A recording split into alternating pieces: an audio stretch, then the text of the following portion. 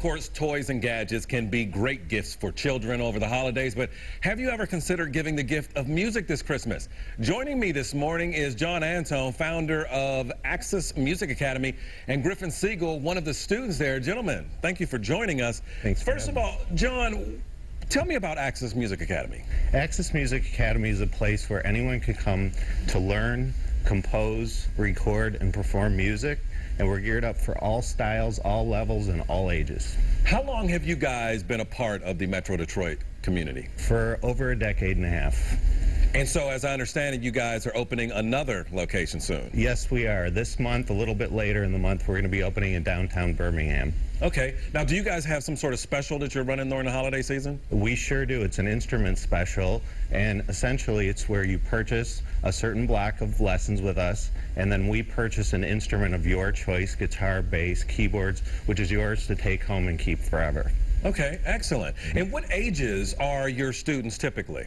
Well, typically the average age is about 11, but we teach people from 1-year-old all the way up to their 80s. And of course, Griffin is one of those students. Griffin, tell me about music. I mean, do you like playing guitar better than Guitar Hero?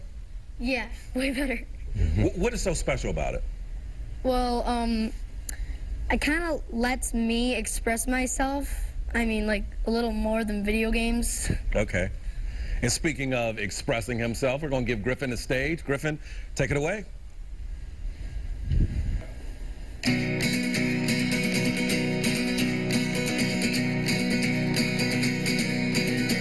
Well, the weather outside is frightful, but the fire is so delightful. And since we got no place to go, let it snow, let it snow, let it snow. Well, it doesn't show signs of stopping, and I brought some corn for popping. Turn the lights all the way down low. Let it snow, let it snow, let it snow. When we finally kiss goodnight, I did going out in the storm, but as long as you hold me tight, all the way home I'll be warm.